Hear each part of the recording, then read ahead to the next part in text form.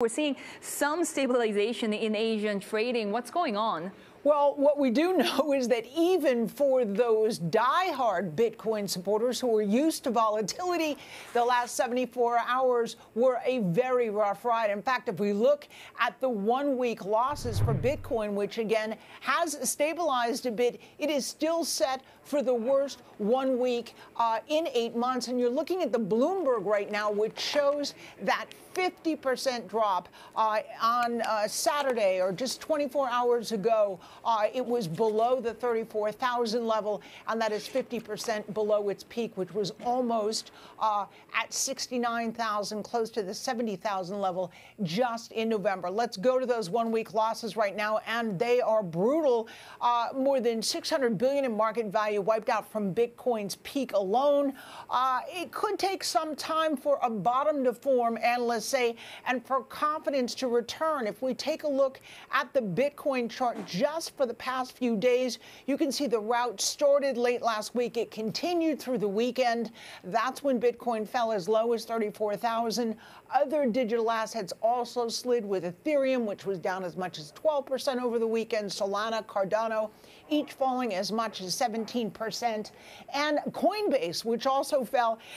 It is a digital coin exchange, and it recently went public. It was down as much as 13% on Friday. Now, margin positions were being liquidated. That caused a wave of additional selling pressure. We've mentioned that Solana, one of the largest blockchain networks, was actually hit by instability because of the rush of selling. The Fed, being more hawkish, had already started to weigh on Bitcoin prices, but with all the volatility and the sell-off in tech assets, we saw Bitcoin going along for that very bearish ride. Yeah, so you mentioned the Fed there, the sell down in tech, but what are some of the other factors that are intensifying this sell-off, and what are analysts saying about where crypto goes next?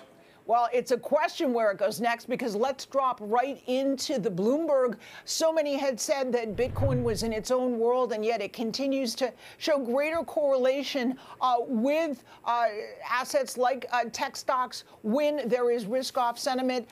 The Federal Reserve, again, adding to concerns. There are new pressures coming from Russia, which is putting limitations on mining. But on Friday, Bloomberg reported that the White House is now adding to the mix. Sources close to the Biden administration say there could be an executive order as early as February putting out a White House plan and ordering various federal agencies and regulators to issue reports on the regulation of Bitcoin, any security issues, and how it may impact the economy. So if we look at how Bitcoin and its rival coins are trading now, there is still a bit of red on the screen, although, again, Bitcoin firming up, as is its rival Ether. But a lot of analysts say there's a possibility we could go lower from here, as low as 30,000 perhaps. Noted crypto bill and billionaire Mike Novogratz said 38,000 would hold last week, as we know that was broken over the weekend.